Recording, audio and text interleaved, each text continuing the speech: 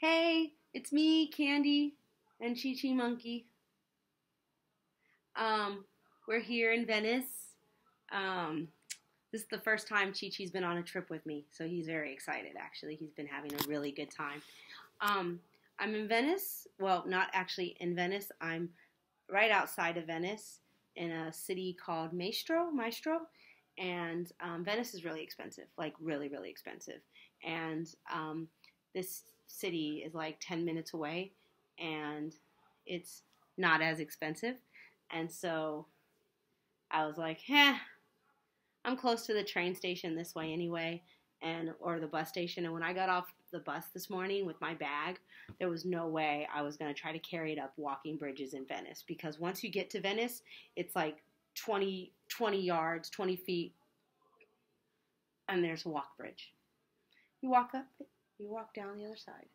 Then you continue on another 20 feet, 20 yards, and there's another walking bridge. You walk up it, you walk down. So I was like, no way, not happening. So I'm glad I'm staying here.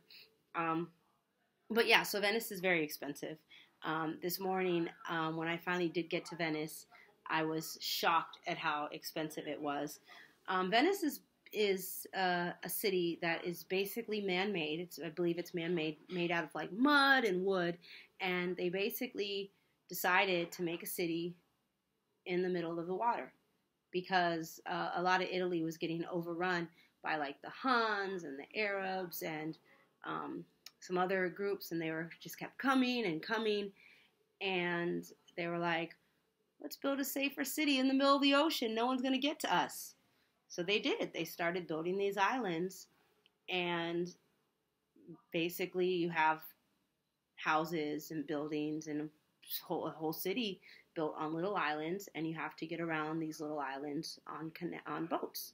And now they also have walking bridges, so you can get from one little island to the next little island. You just walk up and down these little bridges, and they're everywhere. Like I was reading a book, it said there's like about 400 walking bridges alone in Venice, and Venice is not a very big city, so it's pretty cool. And so everything's a lot more expensive in Venice. One reason is because like hotels are more expensive because they have to do extra stuff with the waste and with all these other and linens, and you know, people have to bring hand carts and stuff. And so like restaurants too, they actually have to get all their food from people who push hand carts or who take boats and or bring them on boats. And so you don't just get everything delivered by truck, and so it's a little bit more pricey.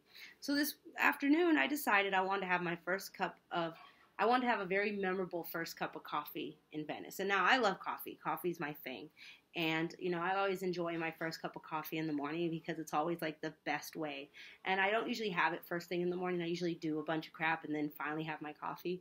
And so sometimes my first cup of coffee won't be until like 11 o'clock or 1 o'clock or whatever. And so it's just a memorable experience. I like to sit with my coffee. I like to smell it. I like to take a sip of the foam first when it's fresh before I have to wait for it to cool down, because you can always taste the coffee from the foam. It's just an experience. And, you know, I'm a simple girl. I like my coffee black. No cream, no sugar, just a good black cup of coffee. And if it pleases me, I'm a happy person. I'm simple like that. And so, but one thing I've realized since I started traveling, I found this out when I went to Mexico in March, and now it's coming back again, is that a lot of places don't have drip coffee. And in California and San Francisco, I'm used to getting coffee everywhere, just drip coffee. Oh, coffee of the day. Okay, fill her up. You know, I have my Contigo with me, and here you go. Fills $3.50. You know, Pete's. I go and get my Pete's coffee sometimes, like $2. And, you know, it's like, do I want to have like a lot of caffeine? I'll go with light roast. Do I want to have a less caffeinated day? I'll go with dark roast, you know? So that's pretty much how it goes. And I love that. However, other countries don't have drip coffee, or it's not in abundance. They have espressos, cappuccinos, and so Americanos. And what an Americano is an Americano is an espresso with water. Espressos are really strong. And, you know, I'm an independent woman. I don't want coffee stronger than me. And so when I get a cup of espresso, I'm like, oh, it kind of knocks you back a little bit because it's so strong. I'm like, no, you can't dominate me, coffee. I'm in charge here. So I need my coffee, you know, weak. So I add hot water to my coffee. Hot water to my espresso. I got my Americano. Perfect cup of coffee. So that's what I could drink everywhere now. No drip? Okay. Got Americano. And they can't really say no. You're like, come on, it's just coffee. It's just espresso and water. I'm sure there's some finagling at what's the ratio. I'm not really good at math, so I don't really care. But I just want, come on, just add some hot water to my espresso. So today I sit down at this cafe.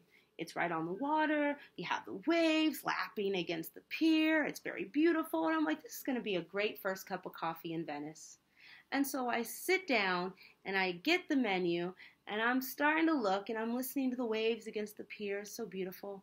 And I'm just looking in the menu and I finally get to the coffee and I see espresso and it's $3 for an espresso and I had a heart attack. I'm like, oh, $3 for an espresso.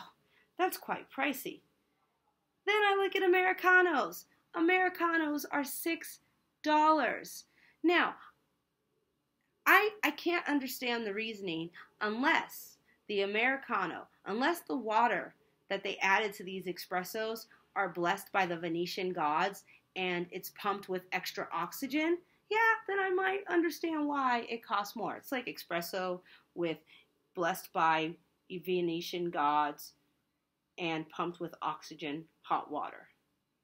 Yeah, that sounds quite appealing. I would love to drink water that's blessed by the Venetian gods. However, it didn't say that. It just said espresso, $3.50, Americano, $6. And I was like, hell no. Why is the Americano $3 more than the espresso when all they have to do is add hot water? Literally, they put the espresso and then they move the cup over to the other part where it just shoots out the hot water and then they put it on a plate. Why does that add $3 to the coffee? And so, for a minute, I wanted to just ask for a cup of an espresso and a cup of hot water. And then because it's totally DIY now, right? The 21st century is all about the do-it-yourself movement. So I was just going to add my own hot water to my espresso and my own Americano because that's a lot cheaper than paying $6 for an Americano when an espresso is $3.